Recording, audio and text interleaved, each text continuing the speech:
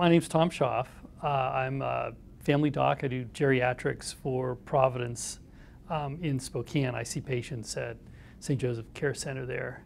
And I also am involved in medical leadership for Providence health system statewide around skilled nursing, home health, hospice, things like that. When I was 17, worked at a hospital in Southern California and decided it really was kind of fun working with patients and working in the environment.